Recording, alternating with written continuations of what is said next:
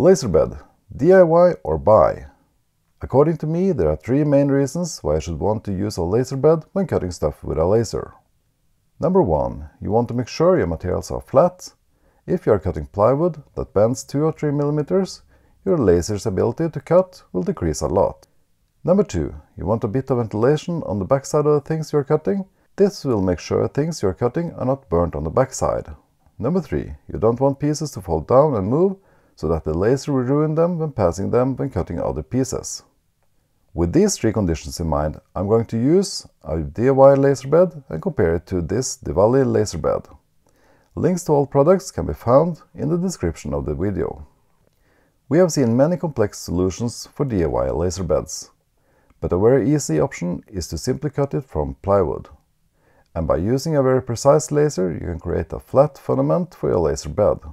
The template for these files will be in the description. There you will also find links to other products we used in this video. We are cutting it on the xtool D1.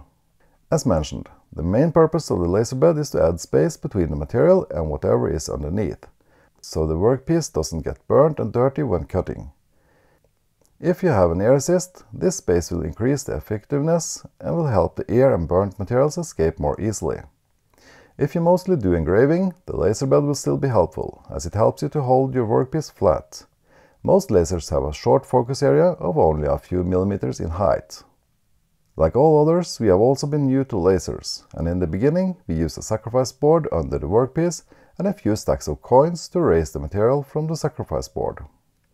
Since a stack of money is wiggly, we cut some simple crosses, which was a big improvement. Quite early we switched out the sacrifice board with an aluminum plate. This helped a lot with the amount of smoke, since the sacrifice board was always getting engraved as well. And then we have an everlasting underlay. The first bed we made was a square bed, cut from plywood that worked really well, but had one big drawback. Small pieces that we cut often fell through and were in danger of getting burnt from the other cuts.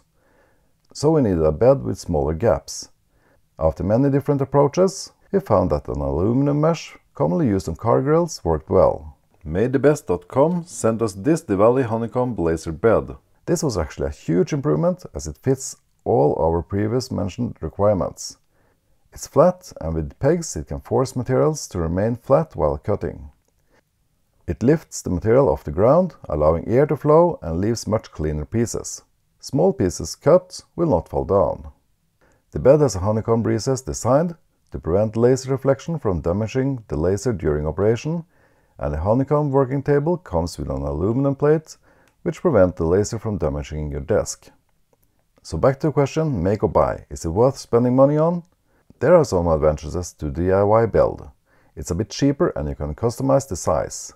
But in my mind there are even more reasons why you just buy a laser bed.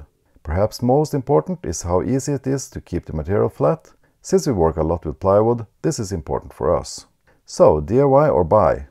We say buy for this one.